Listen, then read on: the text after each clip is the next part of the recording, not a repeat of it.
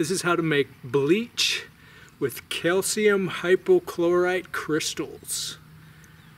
I recently found out that the bleach you buy at the store has a shelf life of about 1 year. And I also found out you can make your own bleach using a granular powder. And there's a bunch of different information on the internet. And I found the best place was the government EPA website, Emergency Disinfection of Drinking Water. So I printed this out and laminated it. Basically just goes through saying you should have bottled water, and then to disinfect water you can boil it, use household bleach like this, and then it goes into this hypochlorite.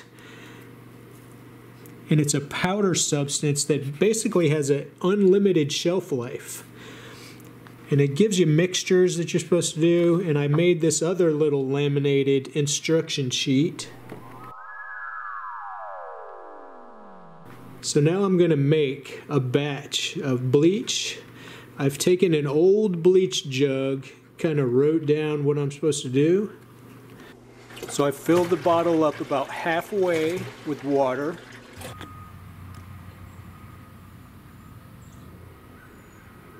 There's really not much smell to it. Just a little bleach smell.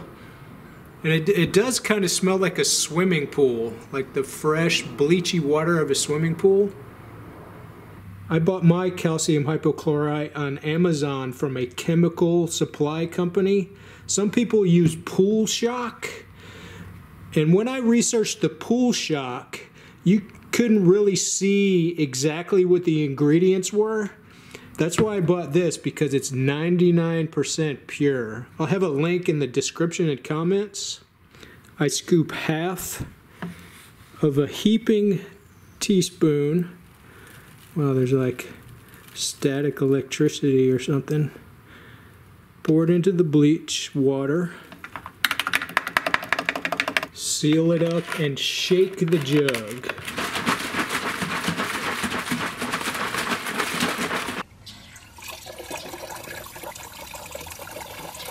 Fill it up the rest of the way with water. It does have like a bleach, regular Clorox bleach smell. So now I should have bleach solution.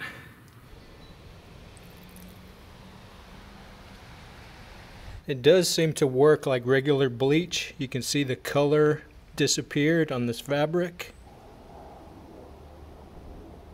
So let's pretend some disaster happens and the electricity has gone down for 2 months. I've exhausted all my bottled water. Now I need to make my own purified drinking water. I'll grab my instruction sheets, my freshly made jug of bleach, a measuring cup, and a 5-gallon clean bucket. Then I got a bunch of coffee filters and also this strainer type coffee filter. I'll take one of the paper coffee filters, put it inside this metal strainer coffee filter.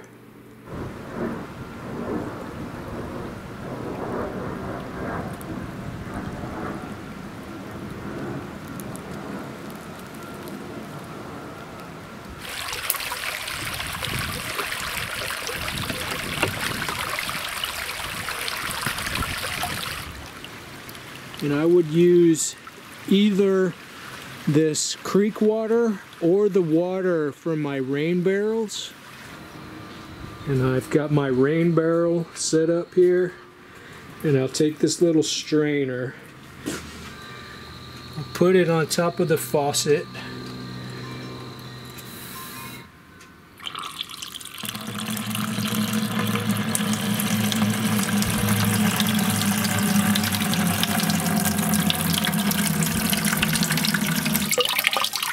And I use it to filter out any of the larger silt, dirt particles. And this is a 5-gallon bucket. And I've got it marked. I'm only going to fill it up to 4 gallons. so it's easy to carry and move around.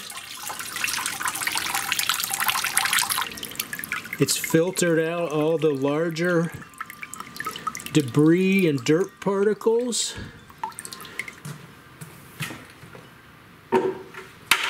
According to my instructions, I measure out 2/3 of a cup of the bleach solution. I pour it into the water and stir it. According to the instructions, it says you should let it stand for a few hours. But what I would do is let it stand a day, because the chlorine kills everything in the water and then it evaporates. So if you wait a day or two, the water won't have a chlorine taste and it'll be easier to drink.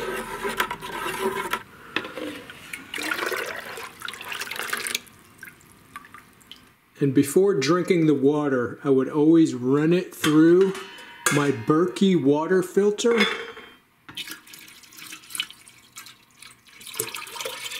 And this will filter out any remaining particles. I'm also going to do an update on how I maintain my water supply. Every 2 or 3 years, I'll wash the jugs and refill them with fresh water.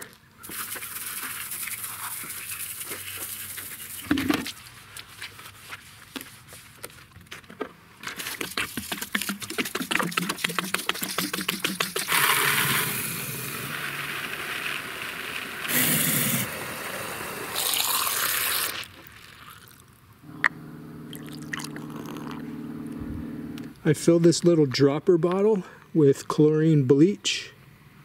Since all this water is coming from my house well water, which is drinkable, I add about 5 drops in each jug.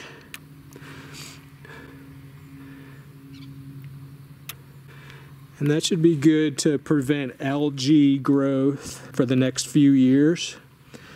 I have some scrap linoleum that I'm going to use to place under the water jugs.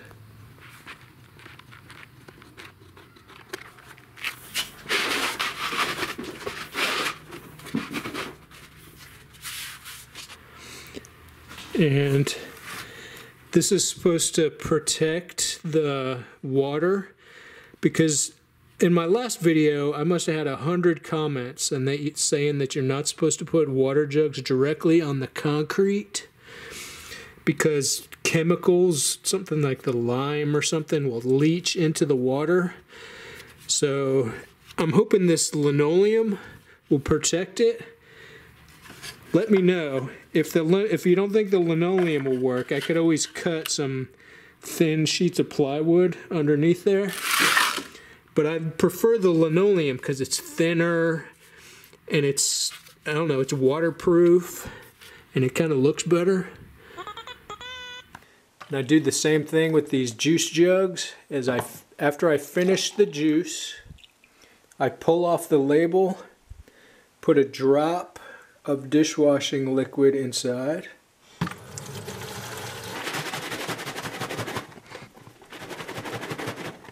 Wash, rinse, and drain the jugs.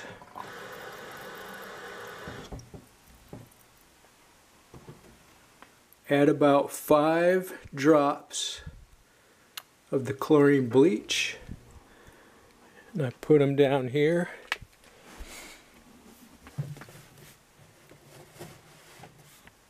And in 2 or 3 years, I'll pull these out and replace with fresh water. So what I learned while making this video is you only buy enough liquid bleach to last 1 year. So really, I only buy 1 jug at a time. And then you buy a bunch of this. I would guess these 2 bottles would last at least 5 years. I'll probably buy more, like 4 more jugs. And then I would pretty much guarantee that I have a lifetime supply. And then you can make your own bleach at any time.